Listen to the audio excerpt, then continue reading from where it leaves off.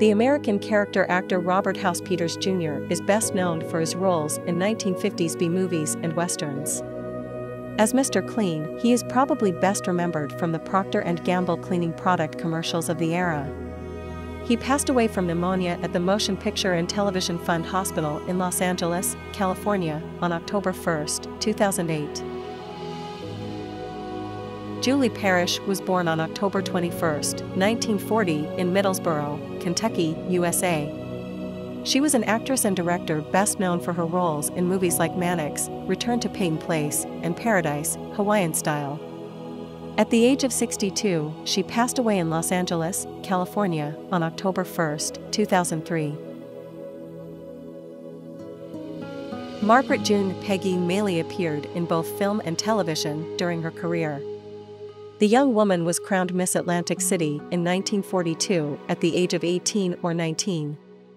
Maley had a brief acting career on television between 1953 and 1960. The first role she played was as Diane Chandler in Ramar of the Jungle.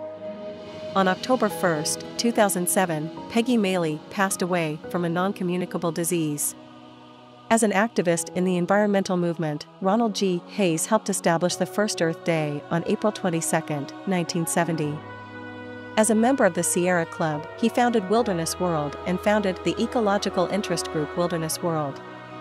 Hayes died from complications related to a subdural hematoma at the age of 75 after a fall near his Malibu residence. In addition to being a singer and lyricist, Charles Aznavour was also an actor and diplomat. Aznavour was known for his ringing vibrato tenor voice with clear top notes and gravelly low notes. At the age of 94, Aznavour was found dead in his bathtub at home in Maurice on October 1, 2018. According to the autopsy report, Aznavour died of cardiorespiratory arrest complicated by acute pulmonary edema. During her career, Cookson appeared in films, plays, and television shows.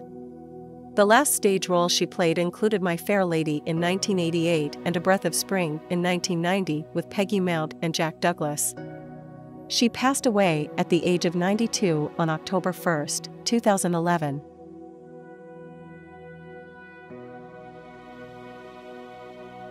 James Troesh was a disabled advocate for the entertainment industry in addition to being an actor and screenwriter. Quadriplegic actors are rare in the entertainment industry, and he was the first quadriplegic to join the Screen Actors Guild. Jim Troesh passed away at Burbank's St. Joseph Medical Center on October 1.